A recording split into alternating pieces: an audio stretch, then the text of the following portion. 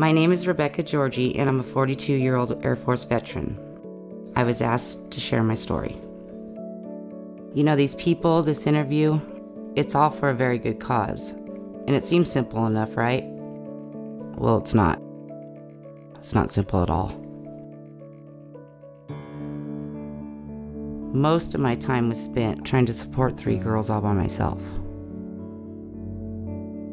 They know I'm struggling. I try not to let them know that, but, you know, it's only obvious. I can see where financially things, I mean, they can make you crazy. Then we've got MST, which is military sexual trauma. Me even saying those words right now is a small miracle. I was carrying around a secret, this weight.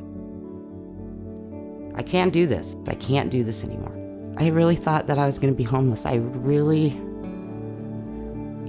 know what I was going to do. It's the worst feeling in the whole world. Knowing you have 3 girls to take care of and you have nowhere to go. What are you going to do? Sleep on the street? Really? You're really going to just go sleep on the street? No, you can't do that. They'll be taken away from you.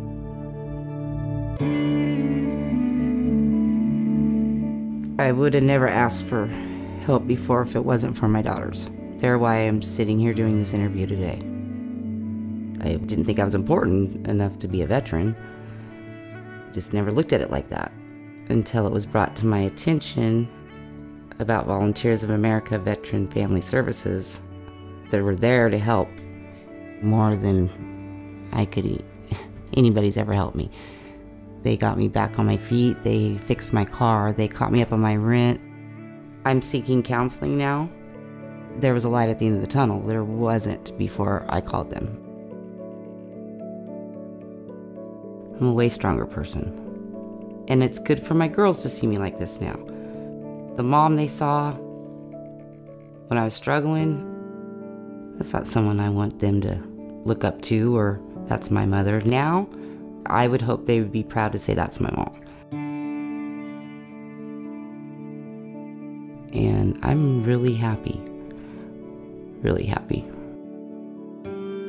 for once, finally.